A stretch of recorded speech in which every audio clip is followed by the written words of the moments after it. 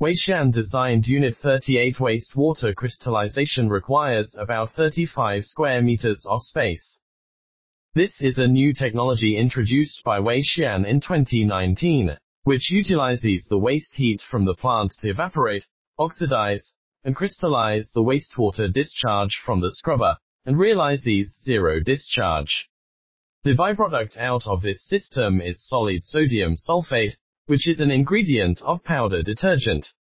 The caustic soda wastewater, 10% solution, from scrubber is discharged into crystallization tank, 38C1. The recycling pump, 38P1, pumps the wastewater into evaporating tower, 38T1, evaporating the moisture.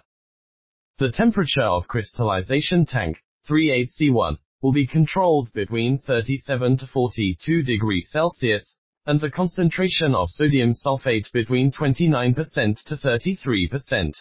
It crystallizes by itself constantly.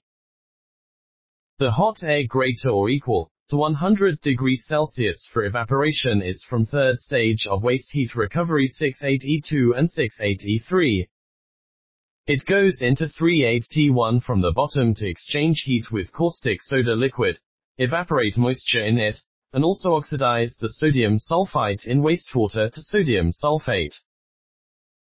The temperature of the air exiting from 38T1 is controlled at 50 degrees Celsius. Sodium sulfate crystal forms in 38C1 will be drawn by a mud pump.